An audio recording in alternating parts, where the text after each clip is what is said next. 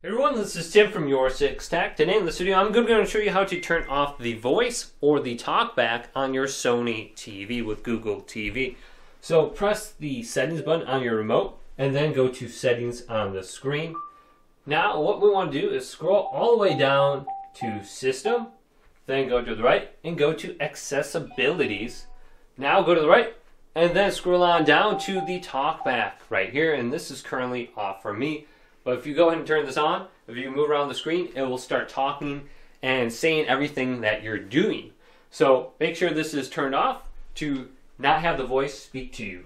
If this video did indeed help you guys out, leave it a big thumbs up and subscribe to my channel down below for more tech up videos coming up next on YourSixTech.